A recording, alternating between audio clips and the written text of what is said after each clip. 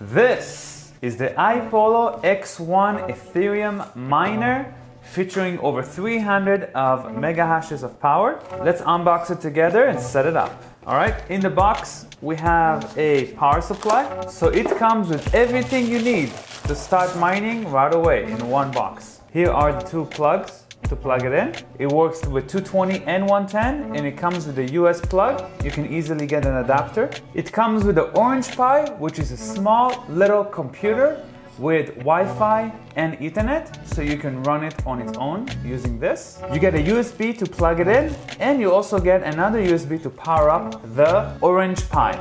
Here it is. It's actually just like a video card. Look how cool this looks. Very nice.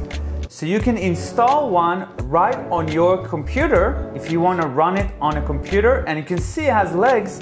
If you run it, you can just run it on your table too. So two ways to install it. One on your computer using the power from your computer, and one on your desk like this. The front, you see that you can plug in two power from a power supply, either the one you get in the box already, or the one from your computer. You can run it from your computer already. If you have enough power, you can plug it in right there. It takes about 240 watts. So if you have like a 1,000-watt power supply, you can run this and maybe a GPU as well.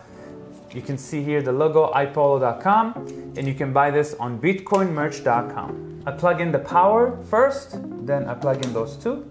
Okay, it's now on. The mini Raspberry Pi right here. In the back, we're gonna use the included USB cable to give it power. It already has a micro SD card already with all the software, so it's ready to go. All I have to do is give it power from my computer or from a little power plug, no big deal. I just finished setting up the X1. I plug into the power, I plug in the USB, I plug in the little computer with the Ethernet cord directly to my router. I found this IP address. Yours will be different. You're gonna have to find the IP address for your Ipollo. Everything is ready to go. So let's log in. Username root, password root, enter. Boom, I'm already in there. Now I'm gonna have to do the miner configuration. I'm using via BTC, and I'm just gonna copy pool number 1, pool number 2,